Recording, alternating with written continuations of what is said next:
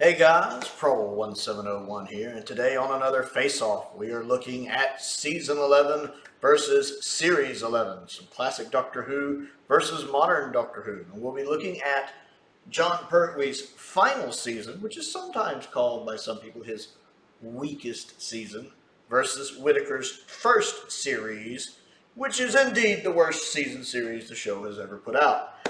And the poll reflects it. Let's be honest, I think a lot of us knew how this one was going to go, and it went that way, with 91% of the vote in a massive landslide. How high of a percentage does it have to be for it to count as a slaughter? 91% of the vote voting for Season 11 of Classic Who, 6% of the vote voting for Series 11 of Modern Who, and 3% saying that they can't decide and that it was a tie and they didn't want Twitter to call them mean names. Yeah. I think we knew this one was going to go this way. Series 11 is, I think, the worst season the show has ever done. Now, to be fair, Series 11 has some neat ideas. It truly does have some neat ideas. They're not always executed well, but in concept, some neat ideas. I love the fact there are no returning villains, no classic villains. I like the fact the series is completely new villains. They're very uninspired, uninteresting villains, but I like the fact it's new villains. I mean, Season 13 does that as well in Classic Who, and that's the best season the show's ever put out. So that idea can work, and I will give Chris Chibnall credit for trying that. I love the fact that the series is very episodic. It doesn't have a big arc, because I am fed up with seasonal arcs in modern Doctor Who. Fed up with them. I tend to prefer episodic television for the most part, like in the old days. That way, if I want to watch an episode of Columbo, I just watch an episode of Columbo. I want to watch an episode of Knight Rider, I just watch an episode of Knight Rider. I watch an episode of the original Star Trek, I just watch it. I don't have to worry about seasonal arcs. So I like the fact that most of Series 11 is self-contained in its episodes, for the most part. Not completely, but for the most part. I did like that. I like the fact that the historicals felt closer to pure historicals than we've gotten in a while. The historicals here kind of harken back to the Hartnell era. And I can appreciate that, especially in Demons of the Punjab, which in my opinion really is a pure historical.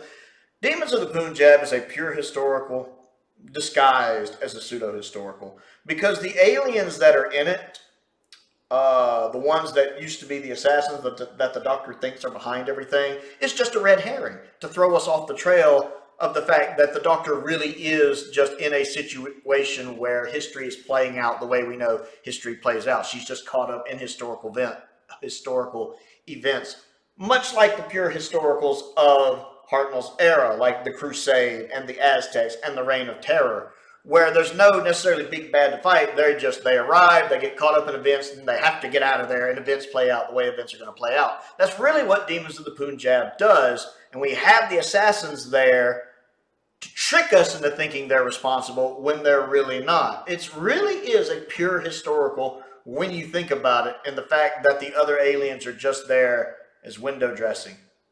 And that's really fascinating to me, actually. I do actually enjoy 3 episodes from Series 11, Demons of the Punjab, for reasons I just outlined. Even though Yaz doesn't get the character development that she should in what's supposed to be a Yaz story. Kerblam is good, and I really like the Ghost Monument a lot as well. The rest of the series is abysmal, and Whittaker is very miscast in the role. And she gets better as she's in the role longer, but here in her first series, it just shows she doesn't connect with the character. She has those really try-hard speeches that very rarely land for me. I just don't buy her as the Doctor most of the time, especially in this series. She does improve in later series, to one degree or another. The companions, Yaz doesn't get much development in Series 11. It really is a crowded TARDIS situation, just like 5 had. Ryan gets a little bit of character development at the beginning, and then that kind of just goes away. Graham is really the most likable of them, to be honest. Not that I dislike Ryan or Yaz, they're fine. They just don't really have any development. At least with Graham, you have that kind of caring granddad character there. And and Bradley Walsh plays it in a very humorous way. But then we have season 11, which is good. I mean, I don't think there's any bad stories in season 11. I think the Time Warriors is amazing, the best Sontaran story ever made. It's a great introduction to them and to Sarah Jane, and it's a fantastic historical episode for Pertwee. And then we have Death to the Daleks, which is really good. I enjoyed that one a lot. I think it's a very underrated story. Monsters of Peladon is fine. Sarah Jane gets some great character development in it that I like. Planet of the Spiders is good. Not great, but good. Has some really nice moments in it. And then I like Invasion of the Dinosaurs. I think it's a good story. And it's interesting to see how Yates' story plays out in that episode. You don't really see that coming. So while it has a couple of flaws, it's a good story. So for me, Season 11,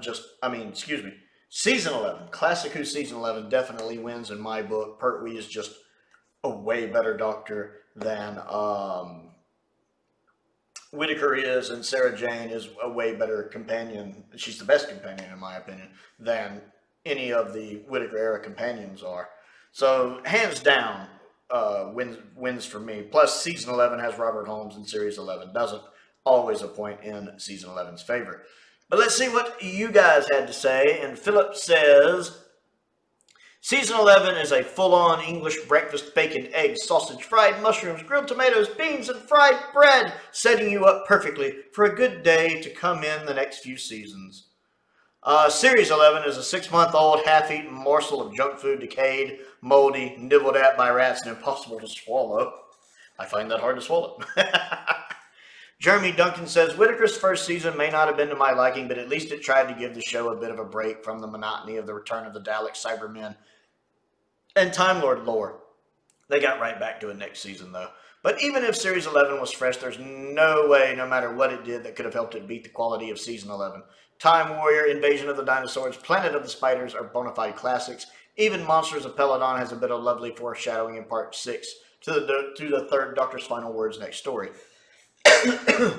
Joshua says, I like both, but Season 11 had some amazing stories and was Pertwee's final season.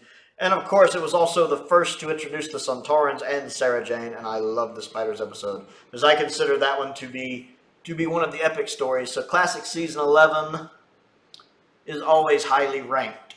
Series 11 I liked only because it was something different. The stories weren't amazing, but they were far more entertaining than the Moffat era was, in my opinion. I think we can all agree, though, that Planet of the Spiders beats Arachnids in the UK. Yes, we can. Almost everything beats Arachnid in the UK. It's one of the worst 3 episodes ever made. Foggy D says, Series 11 starts well enough, loses its way a tad in the middle, and then gets lumbered with a notoriously weak final, but you have to give credit to it for trying to do something different with New Who. Season 11 is also a little clunky in places with things like that T-Rex special effects and the hastily written finale following the untimely passing of Delgado, feeling underwhelming bar the last couple of scenes. But it's still better than Jodie's 8-legged effort.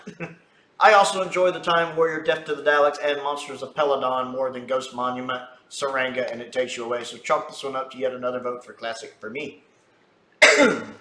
The Gurkuman says, Pertwee had a very good final season. To be honest, he was consistently good. Being between Troughton and Tom Baker has not done him any favors popularity-wise. I'll always enjoy his tenure, though. 13's first season was also consistent, but more consistently meh than good. Some good moments and episodes, though. Colin Coney, who is one of my top-tier patrons, who I always make sure to thank in every video, says, not sure you need to ask how I voted, but let's just say that you arguably have the third greatest Doctor versus John Pertwee. No, wait. Seriously, though. 3 and Sarah are great. The Time Warrior is really good. Invasion, much more fun than its reputation. Death and Dalek Frank, everyone remembers Dalek Frank, is good, apart from the polystyrene city melted with the heat gun. Yeah. Monsters is the weak point, and Spiders is a bit ho-hum. However, it is up against Series 11, and well, 13, it's basically like going into a battle against a modern battle tank when you're armed with a feather duster and a winning smile. I need to remember that. That is hilarious. It will just end badly and not for the tank. I need to remember that. That's hilarious. Jakey says, I haven't seen season 11 yet, but there's no way it can lose to series 11, LOL. You really should see season 11. It's amazing. It's got Bob Holmes in it. Bob Holmes makes the season amazing. As long as there's no giant squid involved. But he also wrote Ribos Operation, so yeah, still an amazing season. Henry Andrews says, is this really a competition? Season 11 is definitely the best of the two. Planet of the Spiders is a fitting finale for Pertwee, in my opinion, even if it does have a few things wrong with it. Like that self-indulgent action chase sequence, which I actually enjoy that myself. Pertwee is great, Unit is great, Sarah Jane Smith, definitely the right surname this time, is phenomenal too. It's no contest, especially when you think of the Series 11 finale with the Tooth Fairy monster, Tim Who? And I had to pick at him. I was like, Tim Shaw, you have trouble with that last name, don't you? Because it was Liz's name he got wrong in another video, and her last name's also Shaw. And so I picked at him about it. And then we started making Shaw points, Shaw puns to each other back and forth throughout the thread, which was very amusing. He's like, I know, I'm Shaw, I'll get it right eventually. And I'm like, are you Shaw about that? He said, I'll try my best to ensure I do better in the future. And I was like, well, if you need any reassurance, just let me know. JLBWHO says, I actually don't... Ooh, that screen is so bright, it's making my eyes hurt. The screen is so bright, I gotta wear shades. Alright. JLBWHO, who is also one of my patrons, says, I actually don't really know. And then he has a laughing emoji. I have grown to appreciate Series 11, which that's an odd sentence for a Doctor Who fan to say. And I like Season 11, but it has its poor ones too. Planet of the Spiders was a tad boring for me. Love the Time Warrior, love Kerblam. Okay, it's a tie. It's a what? Kerblam is good though. And that was actually my comment. What? He said, I've had a very sleep-deprived week. I don't know anything anymore. But yet, Jodie Pertwee is great. And my response to that was, go to bed. He said, if I wake up claiming Orphan 55 is peak Doctor Who, that's when you know you should get the emergency service involved.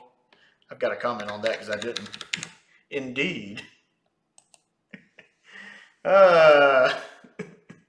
Trust me, if I hear anyone claiming that Orphan 55 is peak Doctor Who, we will be scheduling an intervention. Problem being says, I honestly struggle with people defending the Chibnall Whittaker perversion of Doctor Who. I really do. There really is no account for taste, I suppose. This really is chalk and cheese. Season 11 is top tier Doctor Who. The other is simply not Doctor Who. I like Problem Being. He's very blunt about his opinion. And he never says it in a way that I find offensive to anyone else. He's just blunt with his opinion. One of my patrons, Stephen, is the same way. And I can admire blunt honesty, especially when it's not actually being mean to anyone. It's just blunt honesty. I can respect that. Kenneth Raymond Moore says, are they really canning people on Twitter now? They probably are. I meant to say calling people names, and I said canning people names. Yeah. Paul Bailey said, oh, I have to say Season 11 wins for me. Series 11, although is a pile of rubbish, Season 11 is better. The Third Doctor and Sarah Jane are brilliant, got good chemistry between them, specifically in Monster of Peladon. Death to the Daleks gets so much hate. I really don't get why, as I love taking the Daleks away is a good idea. I actually love the kind of machine gun weapons they get in it. Simon Mencher, who is a subscriber who has actually sent several things to the P.O. Box, which I always appreciate, Simon. He said, yet another walkover, no comparison in stories, companions, monsters, and certainly not doctors. GW Fan 91 says, gee. While Mohammed Gailan says, really Prowl? Seriously? Fair enough. So the comments are in agreement with the poll. Classic Who just slaughtering Modern Who here with Season 11 and Pertwee just trouncing Whittaker in her first series. Rightfully so. Again, the Whittaker, Series 11 has a couple things interesting it does, which I talked about at the beginning, but it is a pretty bad, pitiful excuse for Doctor Who compared to Season 11, which I think is really good Doctor Who. I tend to love the Pertwee era and Pertwee's Doctor. And it's got Sarah Jane in it. And I actually like the dynamic between 3 and Sarah Jane a lot. So Classic Who winning with 91% of the vote. Modern Who getting 6% and 3% calling it a tie. If you didn't get to vote in this poll, I would like you to comment down below and tell me which one you prefer between those two. Other things to do, don't forget to click the like button and the subscribe button and the bell for notifications so you never miss out on another video. I am trying to reach 1,000 subscribers in 2023, the anniversary year. That is my goal, and we're well on our way to that. We are well on our way to that. And I appreciate each and every one of you for that. I also have a Patreon. If you would like to support me on that, that does help me keep the bills paid. There's a link to that down in the description below. My entry-level tier is only $2 a month. I will be doing Blake 7 reviews soon. The edited versions of that will come out on the channel. I still haven't figured out the P&P, the picture-in-picture. I'm sorry. But they will be coming with reactions and reviews at the end of that. The unedited full-length versions of those will be on the Patreon. The first 3 or 4 episodes will be available to every tier level, including the introductory $2 tier level. After that, I think they will all be available at the $5 tier level and up if you want to see my full unedited reaction to episodes of Blake 7. I also have a P.O. box if there's anything you would like to send me to look at and review. That DVD collection of Blake 7 was actually sent by one of my subscribers, the Flyattractor. My words are running together, which I really appreciate. And I also have a link to my Amazon wishlist down there as well. Most importantly, though, thank you for watching.